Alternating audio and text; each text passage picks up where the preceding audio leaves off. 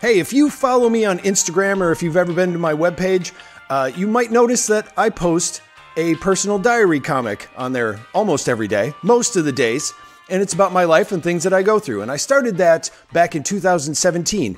And each year I put it together into a collected book. Well, this year's no different because I have a brand new book out and it's in ebook and paperback and it's called Going Outside Again. It's a collected issue of all of my comics, which I title Then This Happened because each day something happens and I write about it. It's even more fun and oddly makes weird sense when you read them one right after the other in the book or in the ebook. So right now you can go to my website, tomrayswebsite.com/book5. That's tomrayswebsite.com/book and the number 5.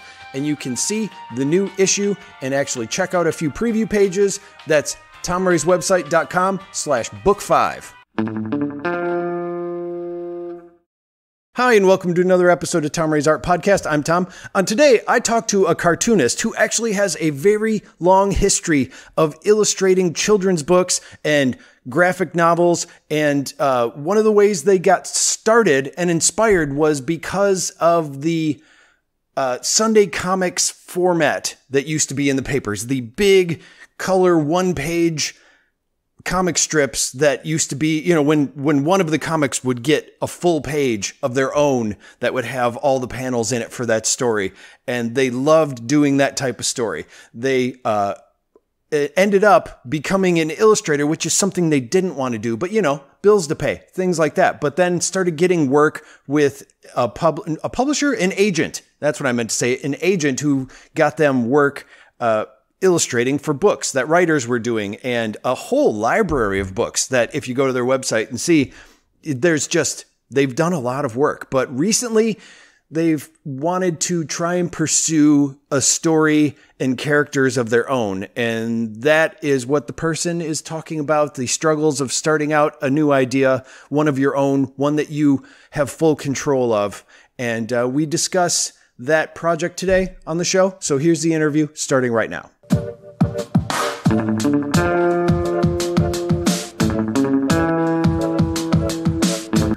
I'm Stephen Gilpin. I'm actually in the middle of figuring out what it is exactly that I do. For a long time, about 20 years, I was an illustrator. I still am. I still do that kind of stuff. And in the last year, I'm in this. It's a transitional period. I have to figure it out.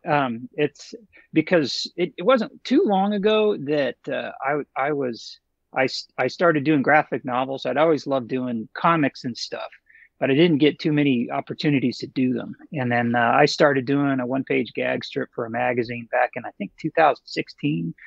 And that was cool. That was this weird serendipitous sort of thing. And it was for the Boy Scout magazine. Okay, I was going to ask what magazine. Like, first of all, what magazine was still going on in 2016, and also what was it? So it was a Boy Scout, like Boys Life or something like that. What magazine? Yeah, what magazine that would print a comic? Like, that's weird. And right. Anyway, that was it. I think it's probably the last one. I don't know.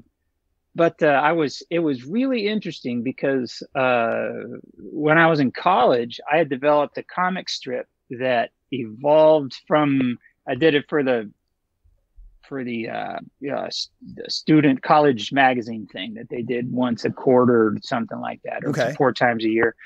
And I had some fun doing that, and it was weird as heck.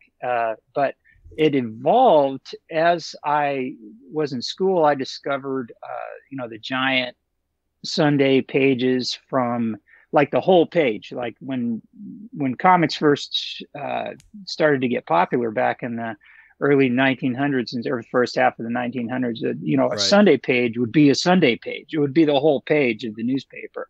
And I thought that was the coolest thing. I'm a big Crazy Cat, George Harriman fan, and Winsor McCay, Little Nemo in Slumberland, and those were the big ones for me. And so I wanted to do the same thing, and I had these big 18 by 24 inch comics that I did, and I eventually came around and, man, this is a really rabbit trailish sort of explanation of what I do, but it's It's interesting. I haven't verbalized this so much, so you have to forgive me. So it's not the elevator pitch is what you're telling me. I ended up making it into a regular newspaper. No, I don't have that memorized whatsoever. If you don't know what you're doing, how can you develop an elevator pitch for it? But when I do, man, I'm going to get it down. Okay. Anyway, I ended up doing these comic strips and then totally laid it down for about 15 years. And I became an illustrator, which is something I swore I would never do when I was a kid, like a teenager or graduating from college. I was like, man, I'm never doing that. That's for losers. And I ended up doing it. I had kids in my early 20s, so I had to figure out some way to pay for it, being a parent and stuff. Yeah. And so I ended up taking an illustration job, and I got good at making, taking my art style and making it commercial. I learned to use Photoshop and stuff in the early 2000s, and so I became an illustrator doing.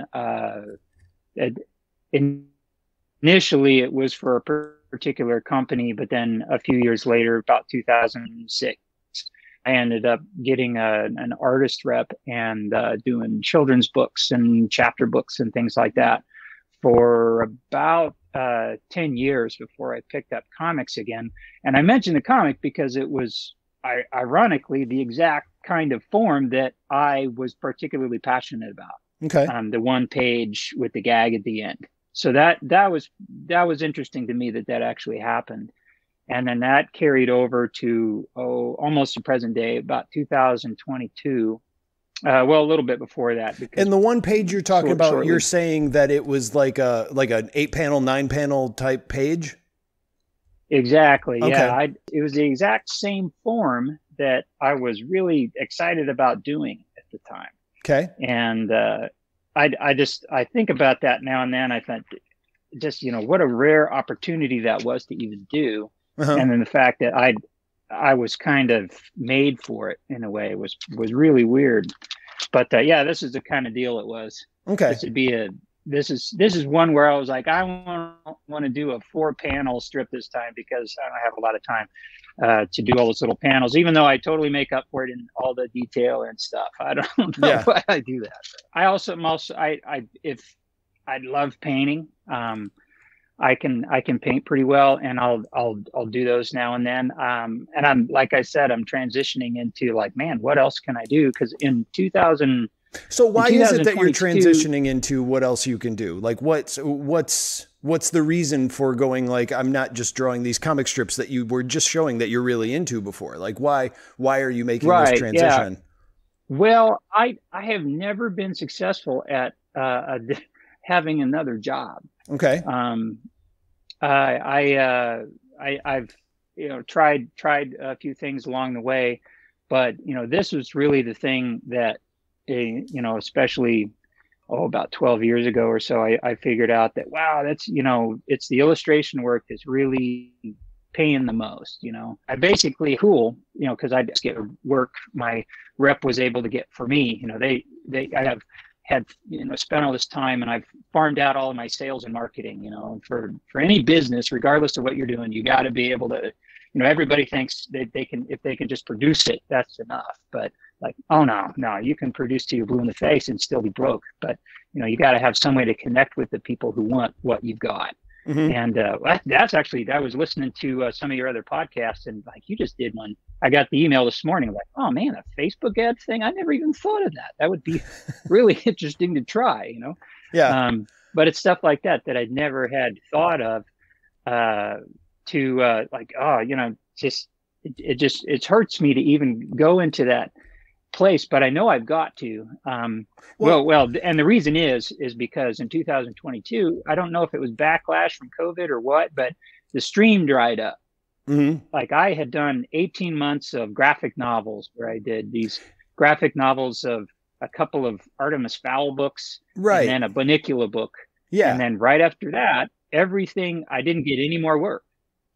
Okay. And so I spent all that time working on my own project for 2022, just waiting for more work to come, but it never did. Well, let me ask you this. I'm Those wondering. books that you did, first of all, how did you get connected with those books? How did you even get, cause like the Bunnicula one and the Artemis Fowl one, like how did people find you? Did you already know these people? Like, how did those projects come together? Well, that's an interesting thing that I figured out. Oh, probably it was in '04, '05, something like that. I basically at that time had one client that I'd been working with that was kind of where I learned all of my professional polished computer skills and stuff like that. Okay. I worked on staff at a place that made kids meal promotions, and eventually that work slowed down, and I knew that I had to do something else. Rather than market to all of these different potential clients, I thought that it would be way easier if I could just get an agent, like a representative who would do that for me. So I picked up, or I had been given one of these, showcase of illustration. That's what it was back then. Right. Now it's workbook or directory of illustration, and which have listings of artist representatives and stuff, and all of the people they represent and everything. So I contacted 3 or 4 of those and sent them my portfolio, and I heard back from 2, I think, and I think I went with the first one. So you're like, I've already done enough. Yeah, just take whoever came first. Oh, that's good. That's enough. That's good enough. And so yeah, they ended. I work with Shannon Associates, so they up until 2022, I had been getting a pretty substantial amount of work, and it was carrying me pretty well. And but then I'm not sure exactly what happened. It just, everything stopped. I even asked, like, am I doing something wrong here? I don't know what's going on. I suddenly had all of this time to work on my own work, which I used. I ended up doing a personal, like the first third of a graphic novel project, which I published, called the Lestragonians, which I was wondering how you pronounce that. I saw the I saw the website for it, and you know how the human brain works. You read like the first part, and I'm like, "Is it the Lotharians? What's the, It's all getting mashed together." Yeah, but yeah, that was the same. They were the same characters from the comic strip that I developed when I was in college, which I wasn't going to do until I had some crazy sort of mystical experiences, which prompted me to pick it up again and forge that particular story. And so that staying on the topic of actually making a living, you've got to, one way or another, you've got to connect with the people who want your stuff. And that was the big game changer for me, getting a rep. And like I said, in 2022, that particular avenue dried up for some reason. I keep on likening it to dragging a canoe across a dry riverbed. It's just like, someday it's going to rain, or maybe there's some more water down the way. It'll be all right. Well, did your agent have an answer for you when you asked why you haven't gotten any offers or things to do in a while? No, they really didn't. Okay. All right. I was kind of like, okay, all right, well, I'll just try doing, okay. There was a little bit of an issue with some of the images on my website, but nothing major, and still not really sure what the problem was. I do have some prospects now of things as far as that goes. Okay. But I think one of the transitioning points is actually moving on into doing my own work, which is, it's, I feel like I've spent all this time learning how to sing in a way, and then, but I've been singing someone else's song for the whole time. Yeah. You can imagine as a musician, just doing cover tunes the whole time. Right. I don't know. I've actually rarely ever done cover tunes. I can't do it. Yeah. Occasionally I will, just because it's like, that would be fun. That's the only reason. I never do it for money. I do it because it's like, that would be a fun one to do. Yeah. But yes. Do you get any residuals or profit sharing or anything like that from the books that you've done, or is it just you're paid for the book? Okay, you do then. Okay. Yeah, it's some more than others, and some years the royalties are better than others. So and it does depend on the project. Quite a few of them are just what they call for hire work. Yeah. Which is just, they just pay for it, and then, you're done. Hey, high five, we're good. Okay. And then, and then others are like, I get paid every, couple months or something like that. So that's pretty neat. Okay. So it still does exist. It's not that when these dried up, it was like, and then there was nothing. There's still something. It's just not new something or added something like right. Stuff that makes a difference. Yeah. It was almost just enough to slow me down, to keep me from asking questions. Okay. All right. Like, oh, I'm still getting a little money. It'll be all right. I can wait a little longer. And it's like, oh, after a while, I'm like, well, all right, I got to do something else. Okay. Not necessarily quit what I was doing, but, I'd diversify. Let's get something else going. How can we, do more self-promotion and stuff like that. And I even had the thought of doing something a lot like this podcast that you've got going on. Just asking artists who are actually making it work, like, okay, what are you doing? How do you pull this off? Right. How do you make this work for you? Yeah. Yeah. And having conversations like that is, it's important. One of the first things I learned when I started it was everybody was talking about, on top of it, it's like networking and meeting people through people or discovering new avenues just because you had a conversation with someone. And it is a big part of it. You don't have to have a podcast to do it, but it does help. I can meet more people this way. But right. Even just going out to places and talking to people or presenting your work, or I know people who have done that just through putting their stuff in galleries, which I know that's a difficult one, especially for cartoonish artists like ourselves. It's like nobody, unless you're like, Bill Watterson or something, nobody's going to want to see a full thing of your work hanging on their wall or anything like that. They'll read it in passing and then go, well, that was fun, and then move on with their lives, which is always why I question, like, what's the deal with us wanting to draw cartoons? Because that's really the way it is. It's like, it's to entertain for a few minutes and then move on with your life. It's not something that you're going to look at forever and go, this really brings the room together. This really makes a difference, And that's what every other form of art seems to be, except for this. Even for music, it's like, oh, that was fun to listen to, or I like to sing with that. Now I'm sick of it and I'm never going to listen to it again. It's the same thing. And those are the mediums that I've chosen. That's the medium that you were saying you didn't want to do illustration. And illustration is something that people always need. Somebody always needs, instead of paying a photographer, they'll go, hey, it's cheaper to pay a person that's going to take 3 hours to make this picture for us rather than just go snap a picture quick and send us the copy. Not to poo-poo how photographers do their stuff. I know it's more difficult than that, but I'm just saying you sit down at Photoshop and learn how it works and do all this stuff out of your brain. And it's, when you could just take a picture. But anyway, that's a little weird rant to kind of go like, why do we do this? Why do you think you do it? I wanted to ask you why you do it.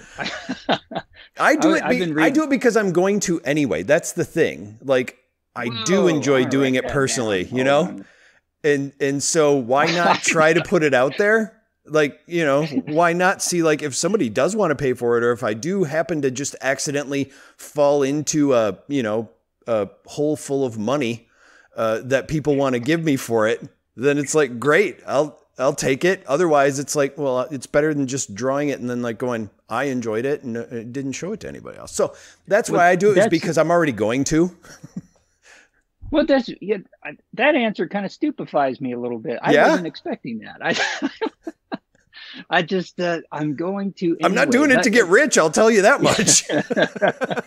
well, it's like, but okay. So then my next question is like, okay, so why would you do it? And like, what's the anyway?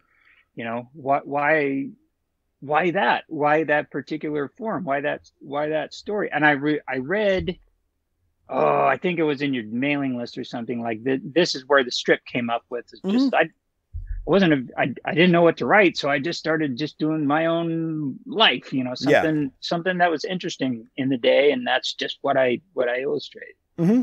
Yeah. And that's really it, is because writing a story sometimes for me, I can't do it all the time, but I mean, I live my life every day, so I can do that, Mm-hmm. and that does the writing for me. It's not that it's always going to be interesting, but it'll be like, I always have, if somebody goes, how was your day? I always have to go, well, I mean, I did this, even if it's something stupid, like I made dinner and went to bed, which I'd never just do that, but it's still telling somebody something. So how would I draw a comic about I made dinner and went to bed? And oddly enough, in a 4-panel form, sometimes that can be really like indie filmish. It's the weird perspective of like, it doesn't have to be Scooby-Doo going roar, it could just be like literally just someone frying in a pan, and I didn't do much today. Tell me if you've ever heard of this. There used to be a comic, I want to say it was either in the Onion, like way back, maybe in the late 80s, early 90s, and it was called Jim.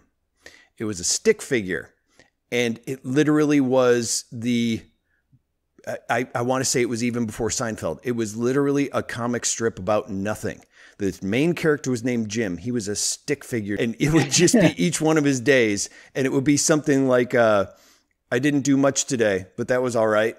And that was the comic strip. And it was just a stick figure standing there. And that's what it said over his head.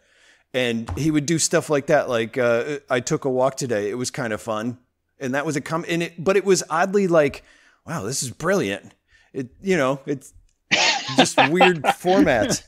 So anyway, now that's enough about my answer to the question. What's your answer to the question? Why did you start cartooning?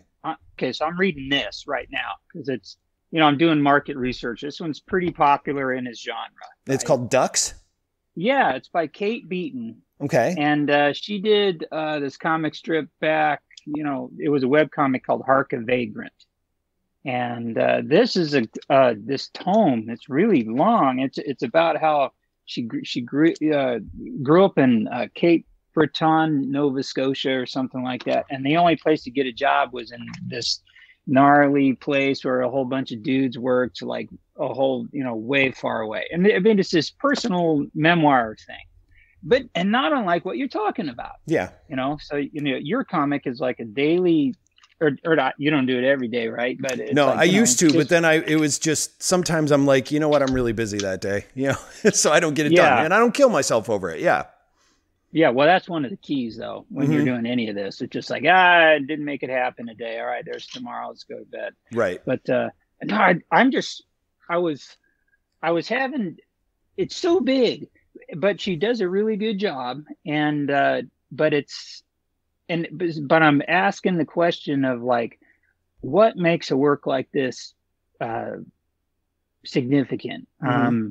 What is the power, I guess, of that personal memoir? Like, like you said, it's something that I'm going to do anyway. Like, and I'm thinking, well, why are you going to do it in the first place?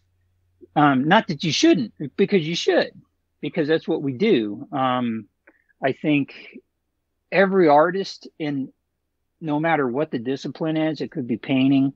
I mean, you could be like, what's that? Ellsworth Kelly that painted those bright panels that were just shaped weird, and that was a painting. Or Mark Rothko. I bring those guys up because people look at those sort of stupefied, like that's art. Like, well, yeah. I mean, you hang one of those up in the room, and the room is no longer the same. And so. Like you said, really brings the room together. Yeah. And, but even in doing that, I found like those guys are still telling a story. There's some sort of way that they are shaping a narrative, even if that one is like an ongoing narrative that actually everybody who comes in the room gets to participate in some way. But, I think every artistic and creative discipline has that. But then there's something about the memoir, which I would say my work is really a memoir too, but it's just really weird. It's moved into this odd subconscious, spiritual, symbolic level, but I'm still doing the same stuff. Okay. Like, this is my life. These are different facets of me represented in goofy ways, but and the shocking thing for me is that a lot of the characters I'm just doing off the cuff. Wouldn't it be funny to make a guy like this? Yeah. And then 20 years later, I'm looking at it going, holy crap, this is me. Mm-hmm. Like, this is what I'm doing. This is what I did. And, oh my gosh, this is what this guy means and this guy means. And it's sort of blowing my mind a little bit. Yeah. But it's that thing. It's like that, but I have to do it. I've got to tell this story. And I'm going to be doing it anyway.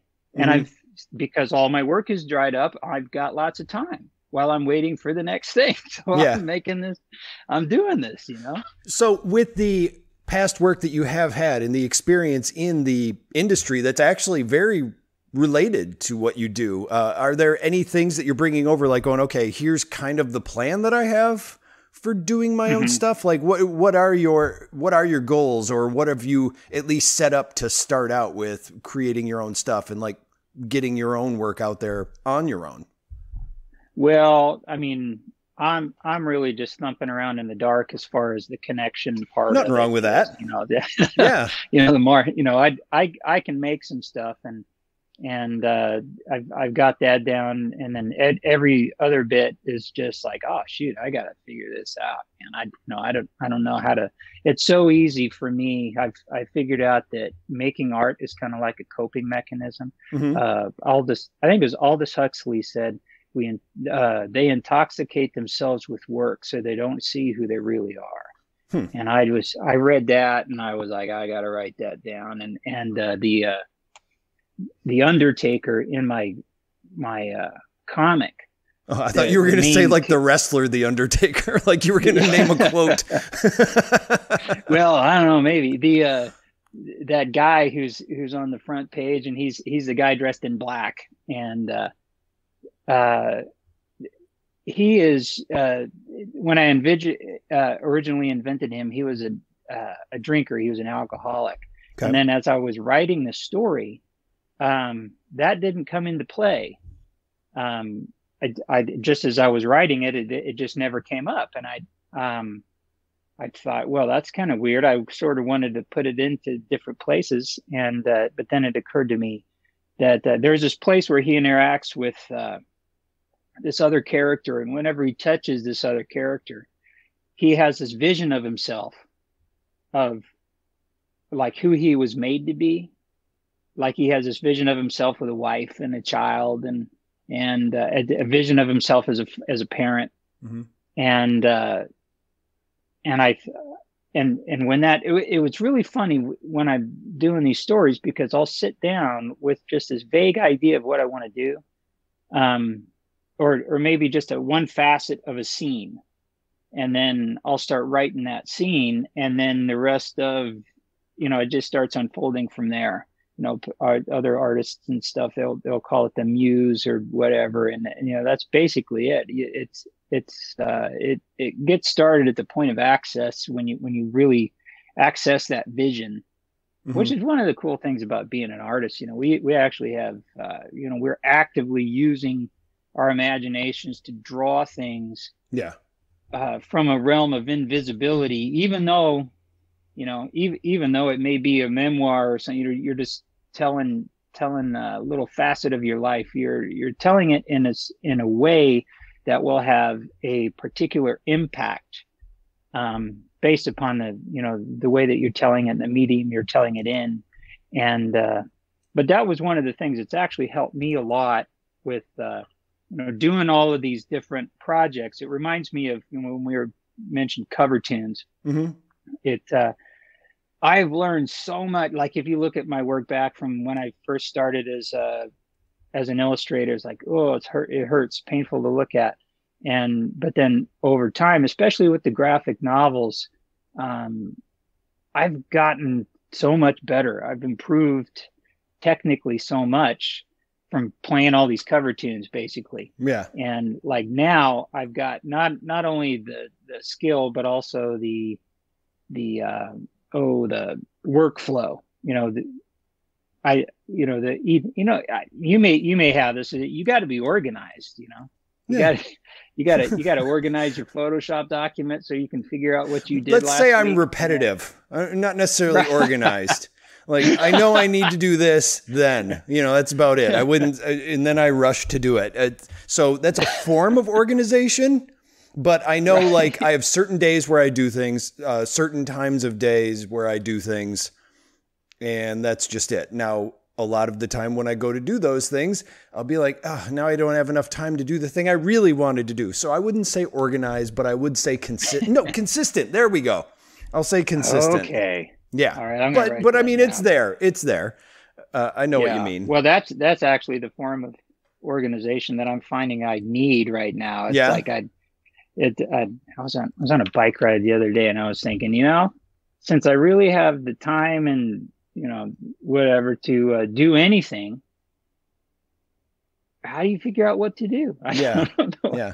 Yeah. But if that's the kind of thing that I need, like every day of the week, I got to have that one thing that I do on different times a day and stuff like that. That's been the trick, because that's one of the things that having a graphic novel project that I'm doing for a client, it's really easy just to fall into that idea of like, okay, I'm working, my pen is moving, I'm going through these pages and everything's working out good. And, I'm on schedule, or I'm a little bit behind or whatever. That's where the organization comes in. You really got to like make sure you have a quota and stuff, because there's no way you can cram 124 pages into a few weeks. It's right. Kill you. And also, do you get paid by the hour for a job like that, or would it be you get this much plus a percent? Like how does that work? Because you're saying you're probably always trying to get done because there is a timeline. But in that timeline, are you counting the hours that you do, or is it just like, no, have it done by this and we'll pay you this much? Yeah, there's usually just a fee for the project. Okay. And so you can sometimes probably do more than you probably should be. Right.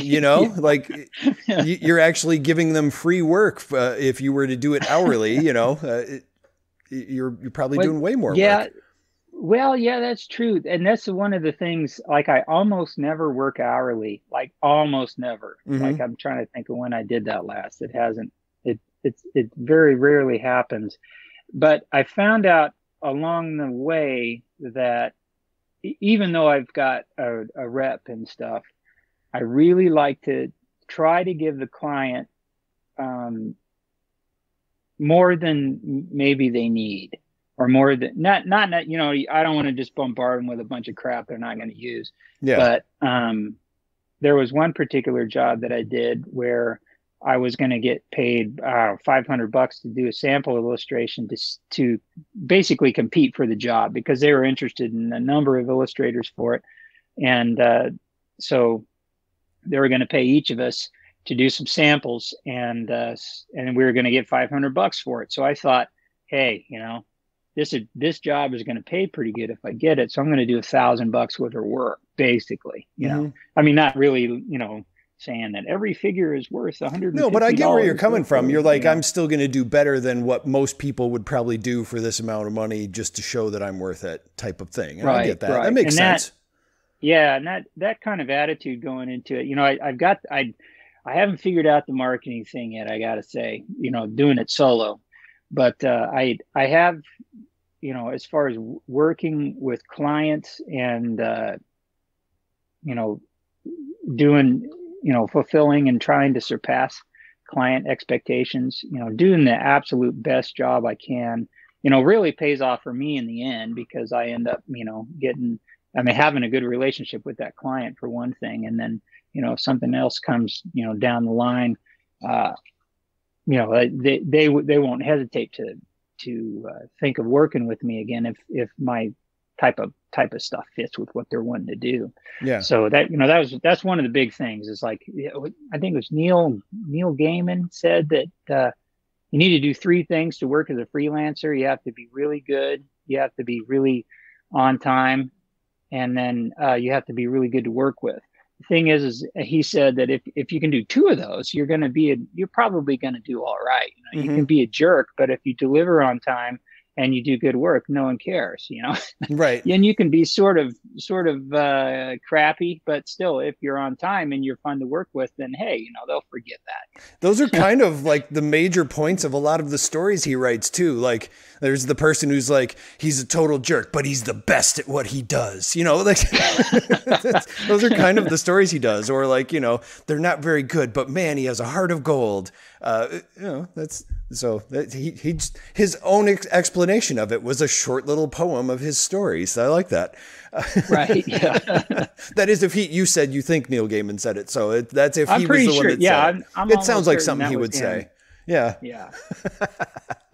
So what are your plans for the comic that you're doing? I know that you've put it together as a graphic novel right now, which, are you self-publishing that?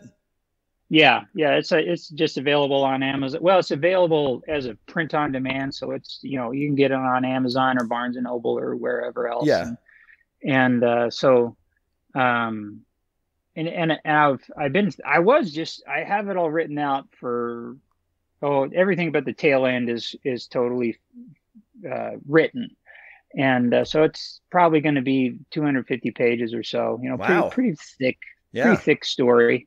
And it'll eventually make sense and stuff. But I came to a place this fall where it occurred to me that, wow, I really should just tie it off right here and publish what I've got so far, because man, I'm not even a third of the way through the story yet. And there's so much to do, and I need to have something that I can give to people. So something to sell. It's something to say, hey, I am doing stuff, otherwise this thing would just sit on the shelf forever. And I'm not, just having that big, massive project that, isn't paying anything until you can get it out there. So I thought about doing that, and went ahead and published it around the new year. And then I think what I'm going to do now, though, is do about 25 pages at a time, 24, 25 pages. Just do it like a traditional, the old school sort of floppy comic kind of thing. Yeah. That way, I think I need that little payoff every little bit, so I can keep going on it and get it finished. And you're saying like the existing pages you'll start putting out as issues. Yeah, well, I was thinking of doing it with the existing pages, but I've already got, for instance, it would be number 4. Uh-huh. The book that I did put out would essentially be 1 through 3. So it's about 80 pages long. Well, so I'm thinking just doing it that way. But let's think of it this way. Let's brainstorm here. And this is just because I'm kind of I'm kind of entertaining the exact same type of idea, because I've been putting out stuff, and every year the stuff that I started with gets further away from what I'm working on. But the thing is you can't introduce people from the stuff you're working on today. Now, one of the things I learned I took this free little course about promoting your books on Amazon.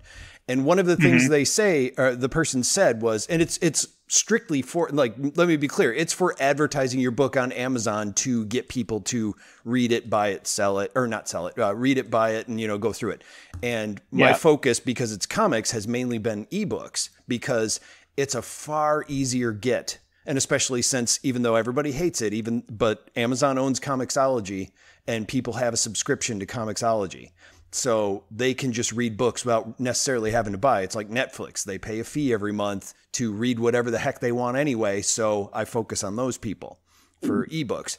And the thing that they say is if you have a series, start with the first one. Don't advertise your latest book, because they'll start from that. And then when they're done, they'll move to the next one and go to the next one. So I'm doing that novel wise, but I've been entertaining the idea of, like, what if I just started publishing each month and advertised each month, because I get paid for each of the reads that I get from subscribers to those ebooks. So when they read through and go to the next one, it's like listening to a song on Spotify. I get like 1 cent a page roughly, and they go through and they continue to read. So, and it's a series, it's already there. There's no reason not to go like, okay, here's a comic issue. It's 24 pages. And they'll go through and read that. And if they choose to read another one, great. And if not, then, by my first collection, my first 24 or 25 pages of the book I put out, gets read, gets more popular, gets then promoted naturally to people because it's being read and reviewed. And that's why I'm saying, like, I get the instinct because I did it for years, and now I'm like going, God, I wasted a lot of time because I could have just been putting out those single issues of the earlier stuff and just promoting that to people, where, like, then when you put out a new issue of the 24 pages, they get alerted, hey, they just released a new issue. They just released a new issue of that book that you've been reading, and they continue to keep reading it. And now you're no longer paying for the advertising. You have readers. And I'm not saying that it's guaranteed, but in theory, when you think about it, it's like, God, that makes so much sense. Now, the drawback is you have to put together a comic every month. Yeah. That's the only drawback, but I am entertaining it. And it's like, well, if I get ahead of it by like 3 issues and I stay ahead of it 3 issues, that way I can at least schedule them to go out each month and then go, oh, that reminds me, this again being the I have to find time to do it thing. That reminds me, like, if I publish one, that means I have to make another one. So I got to do that before I publish it, sort of thing. So I'm always 3 ahead. But so I've been going through the same thing. So when I heard you say, like, I don't want to start with the first ones, it's like, yeah, but that's how you introduce people and get them to read the series. And then when they go through, they understand the characters that you have instead of trying to get them to understand on issue 4. Right. People always want to go back and get issue 1, like at a comic book store. So it's different for us as comics creators, because it's harder to introduce in the middle. It's like with mine, like, why is he writing about his parking garage? It's because that's what I do. Don't you get it? But anyway, and just because you do have so much knowledge and so much, probably better ability than me to put together a book, because you always have to prepare stuff for clients and stuff. For you, it's probably like, it'll take you no time. So I work with a template, so yeah, lots of templates, put those templates together. And then you can just duplicate all of that junk that's got it, because basically when you're doing an issue, you'll need the cover, copyright, and maybe or maybe not the title page, and you should be good. That's the only thing that would be repeated. And I've been trying to put some kind of a call to action on the back, Yep. Some kind of, absolutely, like the Lestrygonians, the actual book has a QR code that you can scan and subscribe to my newsletter and stuff, which I haven't started doing yet. That's on the list of stuff to actually get going. Yeah. But yeah, I was going to ask you what, so do you just do Comixology, or do you have the ebook available through any other platform other than Amazon? Right now I only have it on Amazon because I am doing the Kindle Unlimited read, I don't know the better way to say it. It's called KENP, which means that you get paid for each page read. Now, the only way that you can get that for Kindle Unlimited subscribers is that it's only available in the Kindle Unlimited store. So currently I am only doing Amazon just because, well, one, because there's nothing for me to lose. I wasn't selling it. I had it on other platforms and I wasn't selling it on other platforms. Nobody was buying it. Amazon was the only one where I would get actual advertising that worked. And so I was like, heck with it. I'm just going to put it available for there. Other readers other authors or writers or people like that have more of an audience for what they do, they may not like that. And a lot of them don't. They don't like being restricted to one area. Me, I'm like, I wasn't doing that well anyway, so I'm cool with it. But yeah, if you're going to do the Kindle Unlimited readers or Comixology Unlimited readers, it can only be available on their platform. Just to give you a heads up on that. But if you're just selling the ebook, for like what, $2.99 or $3.99 every issue, yeah, you can do that too and sell it on all the other platforms and even have it available on your own website. So, there are options. And then, so let me ask you one more thing. Just before we go here today, what are some of the plans that you have or projects in the future or things going on that you want people to know about that you have coming up, or things that people could expect in the near future from you? Okay, well, it'd be more of that Lestrygonian story as I continue to develop how to get it out. But even beyond that, I've got some much more marketable ideas that I'm wanting to get pitched here. More kind of sci-fi fantasy sorts of goofy cartoony kinds of comics and stuff like that. All in the long form graphic novel kind of thing is what I hope to be getting going here in the near future and stuff. So of course I'm going to try to do the easier for me thing and put some pitches together and see if I can't find a publisher for it. But whether that flies or not, I'm definitely going to keep doing the Lestrygonians, at least until I can get through the end of that story. And that's one of the major transitions I've been making too, is actually pivoting towards investing, personal time and energy into those personal stories and stuff. So I'm not playing covers all the time anymore. Right. I gotta play that song I was made to sing. Yeah. No, and your artwork for it is amazing. So I think that will give it a leg up. And from what I've seen so far of it, the story's really cool. So thanks. I think you could very possibly do pretty well at this, and I really do hope that it does work. And I say that like when a lawyer goes, "I'm not going to say that we can get you off, but I will do my best." Right. And if people wanted to check out more of your stuff or see your artwork and what you do, where would you suggest that they go do that? I'm on Instagram at Spark Gilpin. And my website is sgilpin.com. That's SGILPIN.com. And I try to keep that portfolio updated. And there's a whole show of a whole bunch of the books that I've done and all that kind of stuff. And it's an impressive collection. Oh, thanks. Yeah, I need to. I am going to get a newsletter out so that I can keep people appraised as to what I'm going to be, new releases and things like that I'm going to be doing in the near future and different things that I'm going to be up to. So that would be the place, the website. So. Great. All right. Well, I want to thank you so much for talking with me today. Hey, I appreciate it.